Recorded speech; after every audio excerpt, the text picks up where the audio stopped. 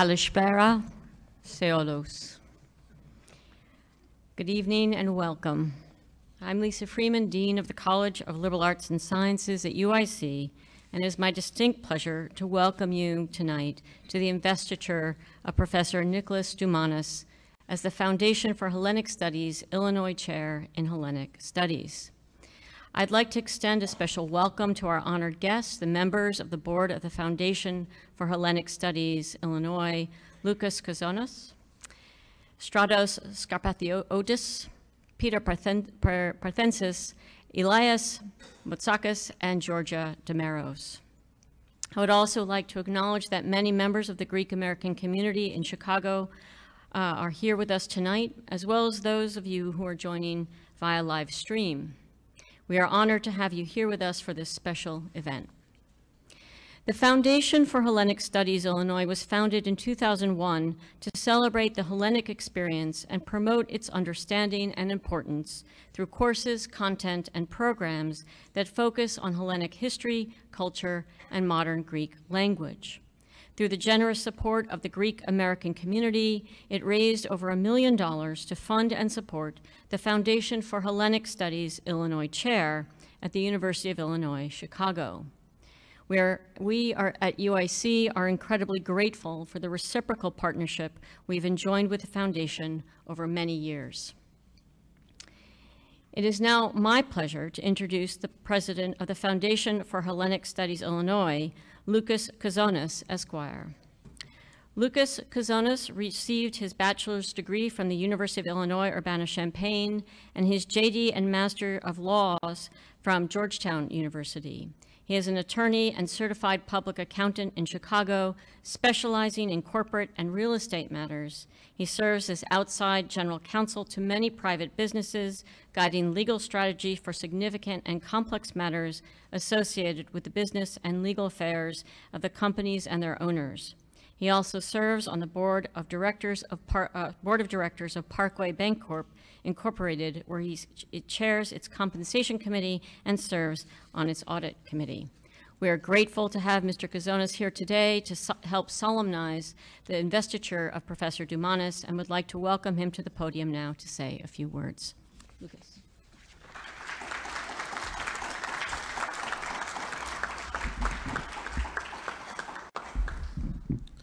Good evening. Thank you, Dean Freeman, for your kind introduction. Tonight's investiture is a significant milestone, not only for the Foundation for Hellenic Studies and the University of Illinois, Chicago, but for the entire Hellenic and Phil-Hellenic communities. This journey began over 2 decades ago when Greek American civic leaders established the foundation and set out to endow a chair in Hellenic Studies. Before proceeding any further, we must take a moment to recognize a few individuals who were pivotal in this endeavor. It began with Alexi Janulius, who initiated this effort with Peter Parthenis, and who were joined almost from the beginning by Dr. George Alexopoulos, Dr. George Skarpathiotis, and Dr. Tom Petropoulos. We would not be here without their leadership, vision, and passion. Peter Parthenis is in the audience here with us today. Dr. George Skarpathiotis, Dr. George Skarpathiotis couldn't make it today, and the other founders are no longer with us, but this chair is forever a part of their legacy.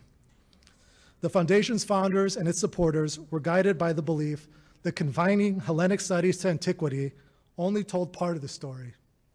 And to best appreciate Hellenic history, Hellenic culture, and the Greek language, it needed to be placed in a broad historical and contemporary context. Moreover, they recognized that the best place for this understanding to flourish was at a world-class academic institution like UIC, in a dynamic city like Chicago, and with a vibrant and Greek American community. While filling this position may have taken longer than some would have liked, we could not have asked for a more fitting inaugural scholar. Professor Nicholas Doumanis is an exceptional scholar whose work reflects a deep understanding of Hellenic culture, history, and its people. His scholarly contributions and academic interests align perfectly with the Foundation's mission of celebrating the Hellenic experience and promoting its understanding and importance. The Foundation takes immense pride in its involvement in this historic occasion.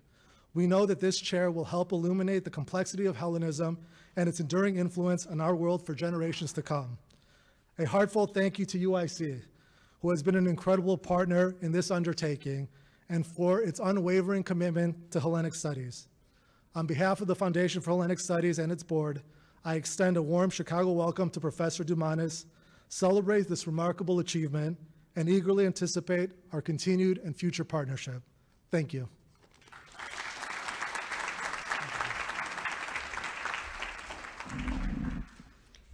Thank you for those wonderful remarks, Lucas. Now please join me in welcoming the Consul General of Greece in Chicago, Emmanuel Koubarakis. We are very honored to have him join us today. Mr. Koubarakis has been a diplomat for Greece for many years, joining the Chicago mission in 2021, which includes 12 states under its jurisdiction and serves one of the largest and most historic Greek communities abroad. Born in Switzerland and educated at the Sorbonne, Mr. Koubarakis began his career as an embassy attaché at the Diplomatic Academy in the Ministry of Foreign Affairs in Athens, Greece. He was the third secretary in the permanent mission of Greece in the Office of Security and Cooperation in Europe, located in Vienna, before returning to Athens to serve in a number of diplomatic posts for several years.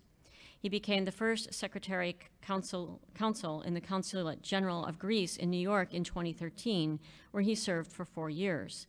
He then served the Greek consular mission in Ethiopia and again in Athens before assuming his post in Chicago.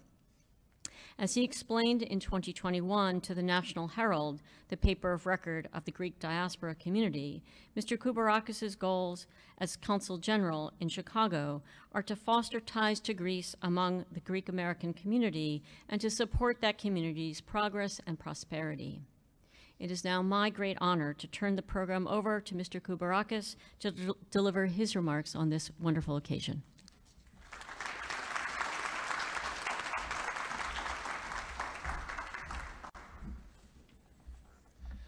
Honorable Dean of the College of Liberal Arts and Sciences, Dr. Freeman, Honorable Chancellor of the UIC, Dr. Miranda, Honorable Head of the Department of History, Dr. Schultz, Honorable Head of the Department of Classics, Dr. Kim, Honorable President of the Foundation for Hellenic Studies, Mr. Kozonis, distinguished guests, ladies and gentlemen, kalispera σας. It is a great honor and a privilege to be here among you this afternoon on a historic day.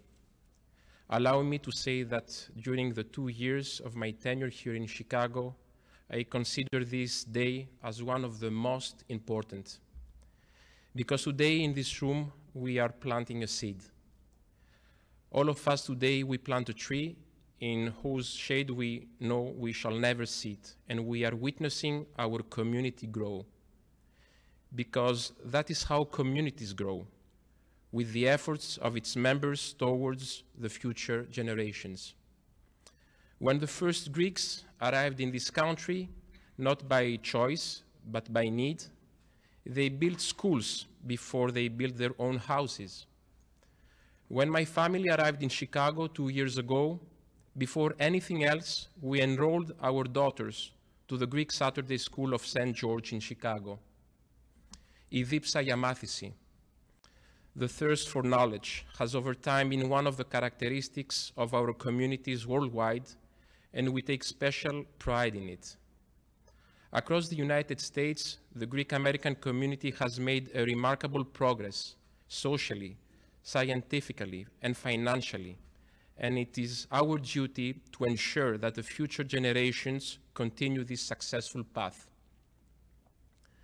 Two of our greatest poets and Nobel Prize winners, Yorgos Seferis and Odysseas Elitis, during their acceptance speeches, both acknowledge the importance of the language in maintaining the Greek identity. Their words of wisdom should remain with us. The Greek American community is counting a presence of more than a century in the United States. To this day, we meet people of Greek origin in every state, in every smaller or bigger city. People who have kept their identity alive, who speak Greek and live like Greeks. They are, as we like to say, the informal ambassadors of Greece abroad. They have created a very positive image of Greece among the American citizens who visit Greece and want to know more, not only about our country, but about Hellenism, which is a much wider notion that transcends the boundaries of the Greek state. I welcome the investiture of the Chair for Hellenic Studies in Illinois. I know how long and hard this process has been, and I would like to thank the numerous people, Greeks and non-Greeks, who have worked hard to make this chair a reality. I deem these chairs as beacons of Hellenism in the United States. These chairs are not designed for Greeks, quite the contrary. They are aiming at attracting non-Greeks, the new generation of Philhellenes. The Philhellenes have rendered significant support to our country during our struggle for independence back in 1821. Now again, we need modern Philhellenes to love and advocate for Greece internationally.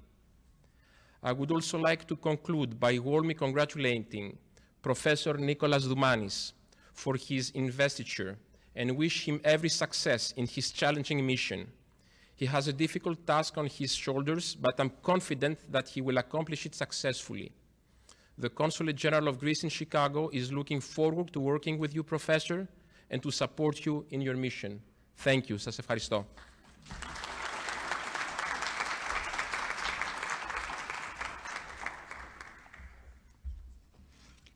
Thank you so much for those remarks.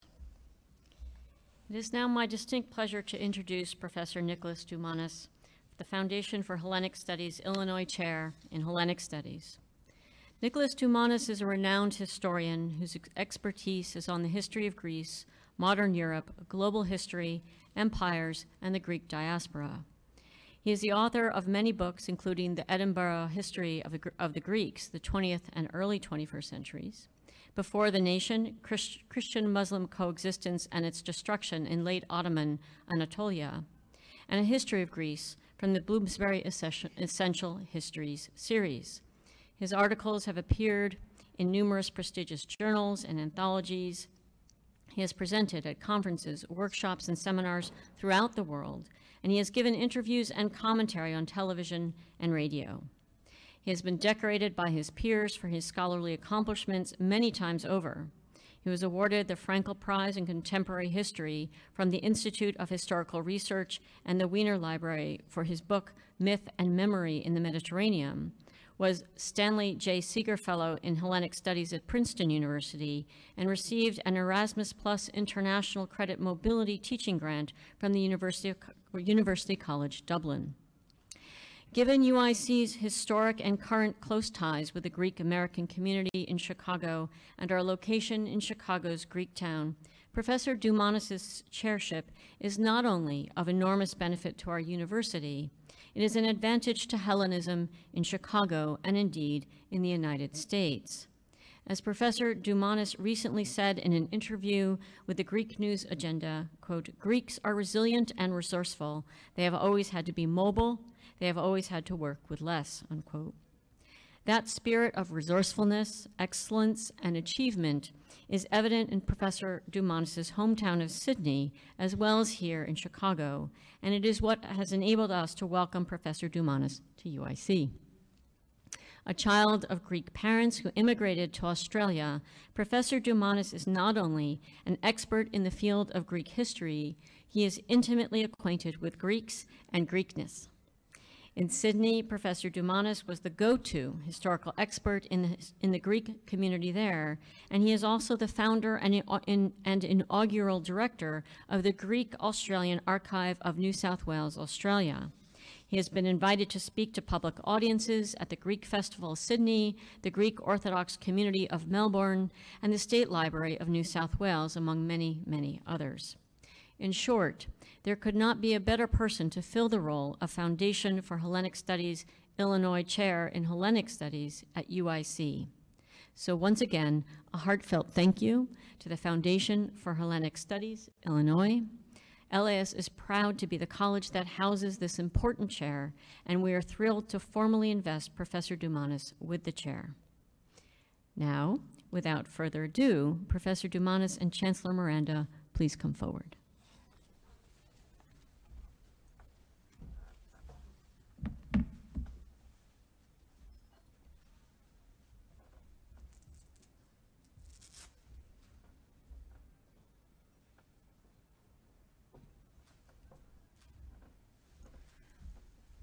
So I'm a new chancellor. This is my first time doing this, and I'm really excited. Are you excited? Are you ready? I'm going to read the magic words. By the authority vested in me by the Board of Trustees of the University of Illinois, I am proud to recognize Dr. Nicholas Dumanis as the holder of the Foundation for Hellenic Studies, Illinois Chair in Hellenic Studies. It is a pleasure that we have the opportunity to bring together the university's constituents to celebrate this momentous occasion. Professor Dumanis, I welcome you to the podium to accept this honor.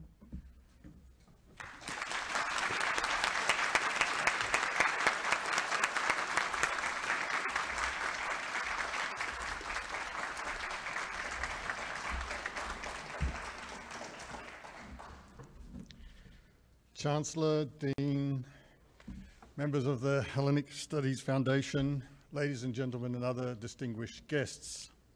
It's a great honor to be appointed to the Foundation of Hellenic Studies, Illinois Chair in Hellenic Studies.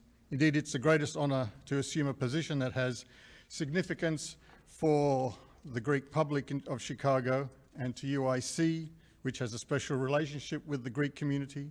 The campus was largely built on Greek town, and many Chicago Greeks and newly arrived Greek nationals studied at UIC, and they have maintained strong attachments to the university. Members of the Hellenic Foundation, and in some cases their parents, met at UIC. This is an organic connection. I want to talk about the diaspora, and I will start with an observation. Before my campus visit last year, I had never been to Chicago. I had never lived in the United States. I've rarely visited the country I now live in. However, many aspects of the new situation here are quite familiar. Let me begin with the members of the Hellenic Foundation. When I met some of them around a table last year and more recently, I met people who seemed very familiar to me. That is because they have their counterparts in my hometown in Sydney, where there exists another large Greek community. Regarding the Chicago Hellenic Studies Board members, I am probably right in assuming they are very busy people. They have busy working lives and they have families, and yet they dedicate a great deal of their time to promoting their culture and to servicing an imagined community whose cultural well-being means a great deal. I say imagined community because it's a large community, the Greek Chicago community, widely scattered among Chicago's leafier suburbs, and not everyone in the community knows each other, but they imagine a Greek community, and people like the Foundation, Hellenic Foundation members are driven by a need to service their community. They love Greek or Hellenic culture. These are Greeks of various vintages. Their forebears may have come before World War I, after World War I, or after World War II, yet they feel the bond to this culture, the Greek culture, Hellenism. In Sydney, Melbourne, and other cities of Australia, you'll find the same kind of people, men and women whose parents worked in factories or small businesses, who themselves are now lawyers and businessmen, all who have since retired and who have very similar extracurricular activities. They promote the teaching of Greek language, they open museums, they fund university positions that relate to Greek culture, and so on. They are also part of a long history that goes as far back as the first Greek colonies established in Sicily in the 8th century BC, Naxos near Taormina, or Byzantion, or Naples, or Marseille, and so on. That early Greek dispersal remained connected intimately with the Greek homeland and gave back much that was intrinsically Greek, like the classical Greek urban landscape was invented in southern Italy and then taken back to Greece. The modern Greek diaspora created other formations, and always with a view to maintaining ties to a bigger Greek world. There is something distinctive about the modern Greek diaspora. Around the world and historically, Greek immigrants and their children seem to have a disposition to form associations. They do so more than most other groups. They may be the most prolific associators. It's an impression that I have, but I think I'm right. Compared to other groups, they seem to automatically associate. It's in their DNA. I'm only half joking. Read any study on early Greek Americans about places like Omaha or Utah, and you'll find the same story.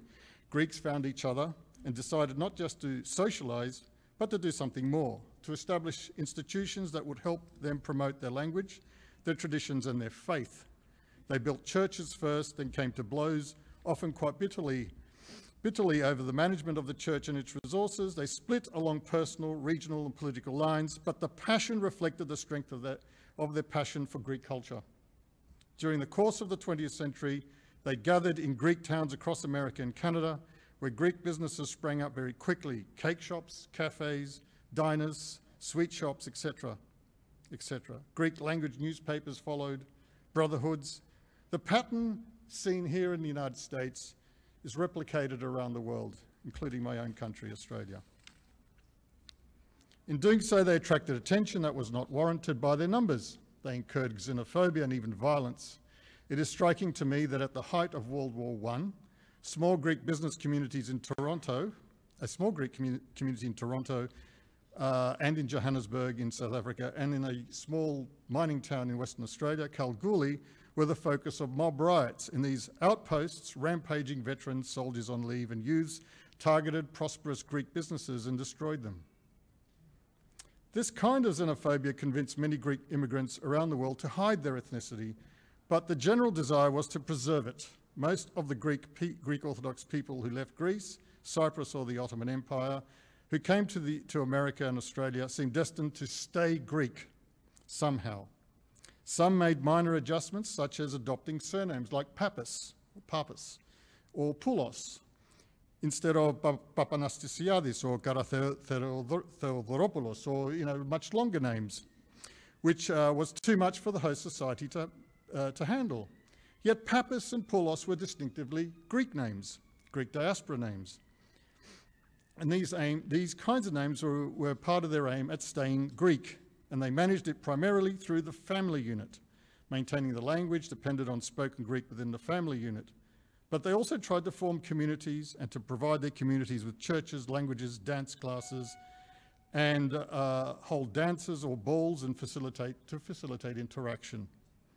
The members of the Hellenic Foundation and the people who came before them, like the body that collected the money to, say, buy St. Basil's Church down the road here a century ago, were dedicated to keeping it all together, to stay Greek, despite the pressures to become American, which had enormous attractions and significant symbolic value by international standards. This story of the Greeks in the United States, in Chicago, has been told many times. It is remembered by many in the community. It is something for which members of the Hellenic Foundation and other associations, past and present, have a well-developed understanding. But does the history of Greek America and Greek Chicago count as Greek history? Is it history with a capital H? Does it count as history in Greece itself? As Greeks in the diaspora, are Greeks in the diaspora really discussed in history books that deal with the Greeks? Does the diaspora, the great Greek dispersal, have a place in the many historical accounts written by Greeks about Greece? The quick answer is not really. At best, the diaspora is a footnote, an aside. It is also something separate. History in Greece has conventionally been about Greece, the nation, about its story and its very troubled experiences since winning independence in the 1820s. It is a very dramatic story, full of tragedies and some triumphs.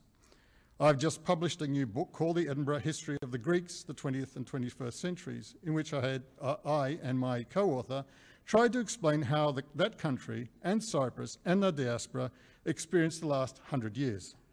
We focused mainly on Greece simply because the vast majority of Greeks live there.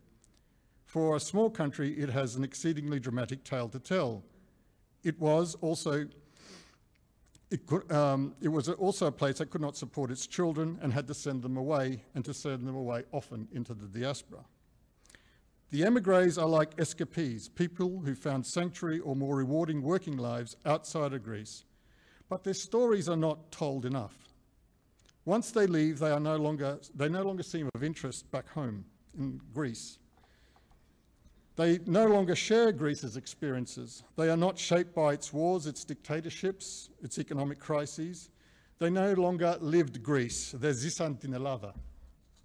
There might be some interest in how the diaspora contribute to Greek history, such as the money that they sent back in remittances, which contributed significantly to the national economy, or the investments of expatriate businesses like Esso Pappas, or the great endowments to Athens as provided by the Benaki family of Alexandria, or the Greek-American lobby and money that helped to lift the famine that killed hundreds of thousands of people in Athens during the German occupation. Spiros Skouras of 20th Century Fox played a great role here. But that's about it. The absence of the diaspora, in my view, has distorted our understanding of Greek history. Migration is a critical aspect of Greek history. Look at any phase of Greek history, whether ancient, medieval, or modern, and you'll find that migration is vital.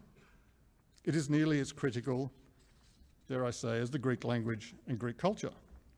Since antiquity, a large proportion of Greek peoples lived outside of geographical Greece. When the Greek kingdom was established in the early 19th century, most Greeks lived outside of it. In 1900, about half of the Greek people in the world lives outside of Greece. So I believe a new kind of history is needed. But before I explain what kind is needed, first some basic facts must be outlined. I'm talking about a history of the Greeks, not Greece. What is Greece? Greece has been a geographical entity. It is the southern end of the Balkans. That has been the homeland of the Greek language. It has never stayed there. People took it and moved away. Why? Some of the greatest Greek writers, particularly in the Hellenistic period, or people like Constantine Cavafy, never lived in Greece. Part of the reason why Greeks have been mobile has to do with geography. Geographically, Greece is a pile of rocks with small, fertile valleys. It is the product of shifts between great tectonic plates that made and continue to make for a dramatic and picturesque landscape. It has optimal weather for farming, but not enough farmland for a big population. That is why the early Greeks who settled in Sicily and Italy founded a greater Greece, Magna Graecia. Ecologically, Greece proper can never hold enough people. It has always had a population threshold. An underlying reason why there was so much violence in Greece during the 1940s was that the country had not been able to send away enough migrants in the 1920s and 30s. For the 20s, immigration relieved pressure and brought valuable remittances. When the US and other states issued restrictive immigration policies in the 1920s, the Greek countryside became overpopulated and the cities could not employ them. Scarcity of resources caused tensions and found expression in political polarization and extremism. Before border controls and passports were issued at the beginning of the 20th century, Greeks migrated routinely. They had to. Not enough land, and quite often, not enough returns from land. People living in Greece had to be versatile. They had to grow things, but also do crafts. They also had to work in foreign towns and places seasonally, staxena, as they would say. Greek islanders who never had enough land could be found all over the Ottoman Empire, working on construction sites or were building the Suez Canal. Greeks began migrating to the United States in significant numbers before World War I. A little island like Kalymnos, which has precious little arable land and water, and an even smaller island like Castellorizo, which has no farms at all, had their own diaspora empires. Kalymnians and Castelloresians left but regrouped in Ukraine, in Egypt, in France, in the United States and Australia. Such places also spawned the modern diaspora.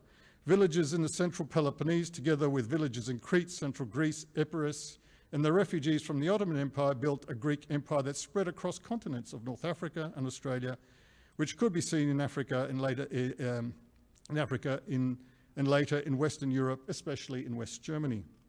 So here is my key point. Greeks at home and in the diaspora have tended to see themselves as part of something transnational.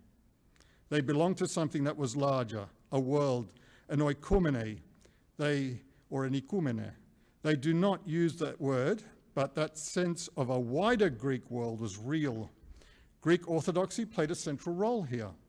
For example, in 1912, one could still find small pockets of Greek-speaking communities in central Turkey, near Kayseri or Caesarea, as well as an amply sized Turkish-speaking Greek Orthodox community, from which Ilya Kazan comes from. These people had sufficient awareness of the fact that they belonged to a larger entity that stretched well beyond their village and the empire, which was Greek Orthodox and hence Greek. The same awareness of a global Greece was shared by Greeks migrating across the Atlantic. When Greeks migrated overseas, they often sought out places where a Greek community already existed, places where relatives or people from the same village had already arrived. But they also joined up with other Greeks, people who often spoke different dialects, and they tried to establish some kind of outpost. So they gathered with people who belonged to the same world, not just people from the same village or region. Greeks around the world were doing the same thing. Greek history is not just about the establishment and expansion of the Greek state and the society within that state. A very large proportion of the people in the Hellenic Republic and in the Republic of Cyprus are people who have returned from the diaspora and who have an ongoing connection with it. If Greek people always migrated and built Greek communities elsewhere, and if these people, if these extraneous entities interacted with Greece proper, then Greek history ought to be about the whole Greek world. Greek history refers to something more than Greece. It includes Cyprus, but it also includes that Greek world, that ikumene, that wider world that people have always needed and made their home. As the Illinois Chair of Hellenic Studies, I will be focusing my energies on this kind of history. It will be the one that weaves this world together and shows how it functions. That also means finding the details at the grassroots level, gathering information about how Greeks in Chicago developed their history and how it is tied with the rest of the diaspora and with Greece itself. The Illinois Chair in Hellenic Studies can facilitate studies like this. It can encourage Greeks in Chicago to think about their history and about its place in Greek history. It's not peripheral. To my mind, Chicago has a central place in Greek history. Thank you.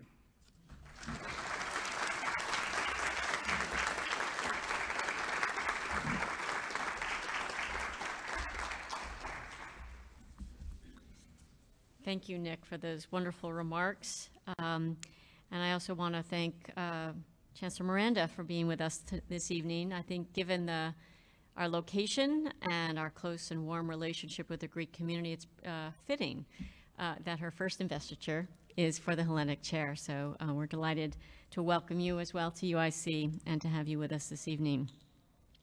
I also want to thank everyone here for joining us for this special celebration, especially our distinguished guests from the Foundation for Hellenic Studies Illinois, the Consul General of Greece in Chicago, Mr. Emmanuel Koubarakis, and Consul Georgia Tasiopoulou, right there, Mr. Demetrius Jim Logothetis, I'm not sure if I've met him yet, the Honorary Consul of the Republic of Cyprus in Illinois, Michael C. Dovelos, Cook County Treasurer Maria Pappas, and the Reverend Father Chrysanthos Kakaris of St. George Greek Orthodox Church in Lincoln Park. Please join me in celebrating the investiture of Professor Doumanis, and please enjoy the reception and the rest of your evening. Thank you so much for joining us. Thank you.